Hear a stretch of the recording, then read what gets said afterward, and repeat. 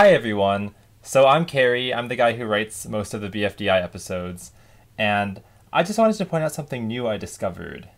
So I'm sure some of you know about the video that I made a long time ago that's called First BFDI Animation Ever, and you can see it sitting right here in my old. This is an archived hard drive that I used to have back in 2011.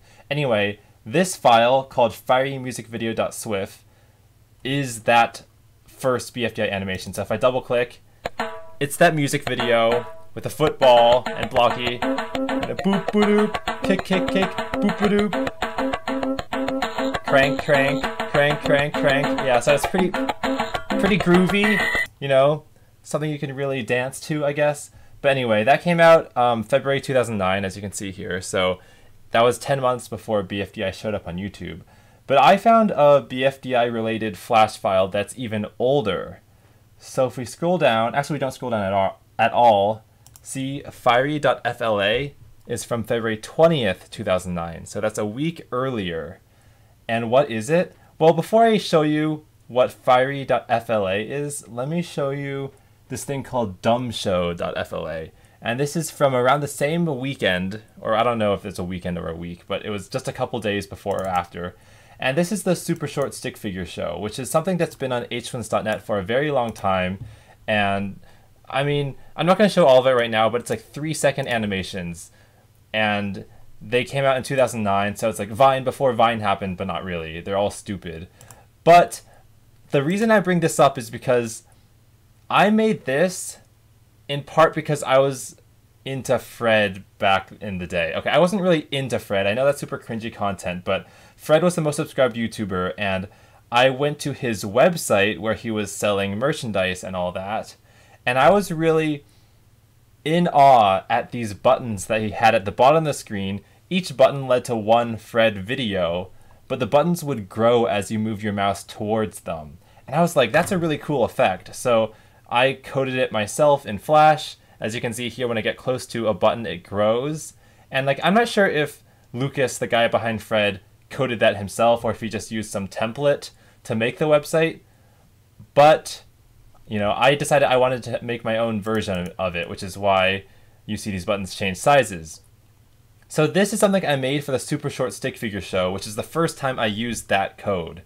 But I reused that code in fiery.fla, which again came out before the Fiery music video that I have touted as the first BFDI animation ever. So what is fiery.fla? Well, it looks like this.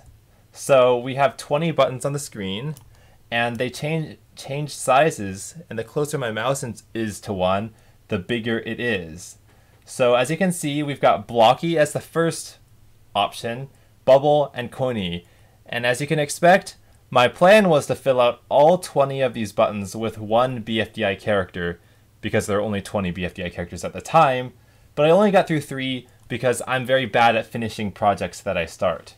So if we click on Blocky, we get a description of what I thought Blocky's personality was back in 2009. So I said, Blocky is a building block. He is probably the worst one of the whole group at following rules. He always just ends up in jail. By the way, it seems like Gelatin has taken that spot because Gelatin's the only person to have canonically ended up in jail.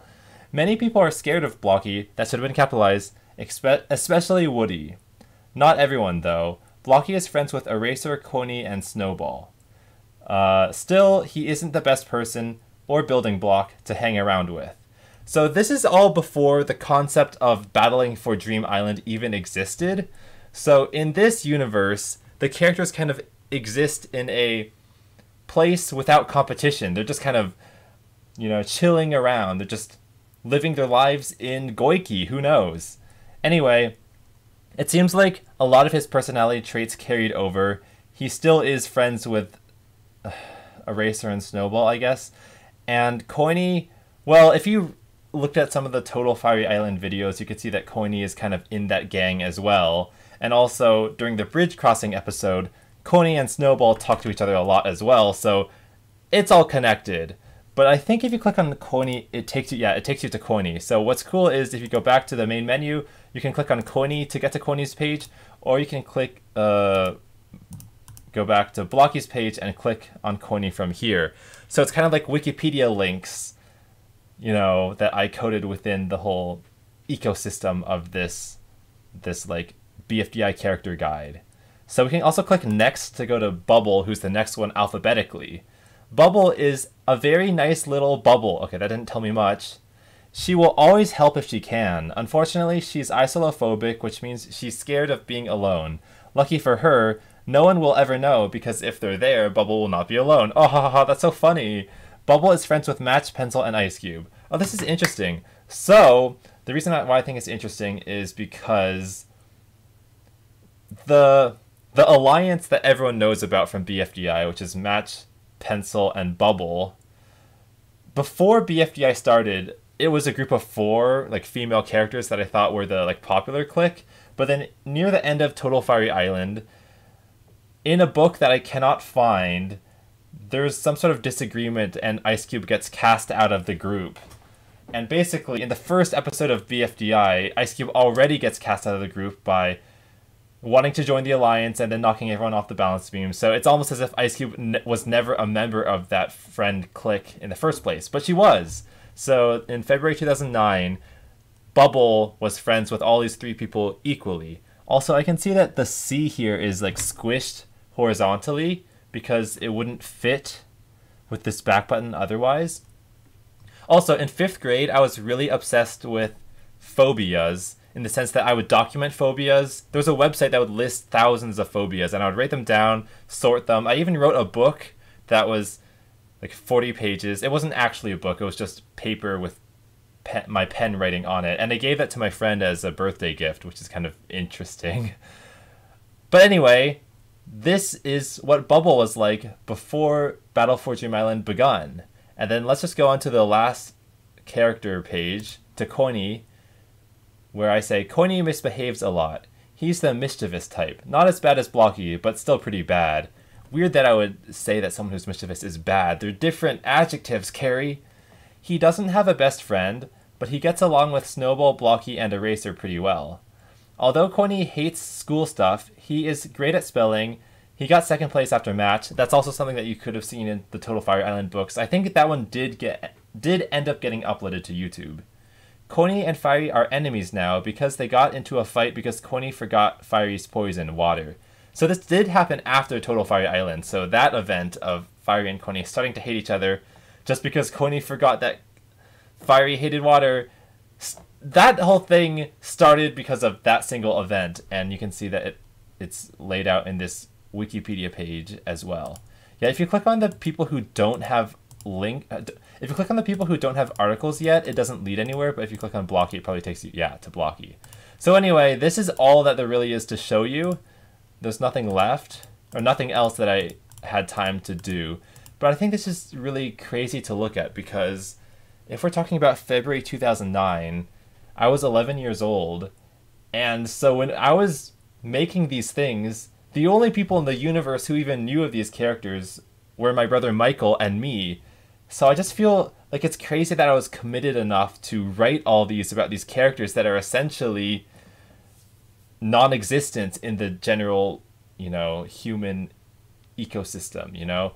It was only within my mind and Michael's. Also, one thing I noticed is that the character names, so it says Blocky here, those are not text. They were turned into shapes and then optimized, which means that I lowered the polygon count of the shapes. And by that I mean, if you look at Bubble, so the inside of this lowercase b, you can see there's some straight edges when it should be a round ellipse, and that's because some of the polygons were removed. And it's even clearer with Coiny, so the edge of this O has some jaggedness to it.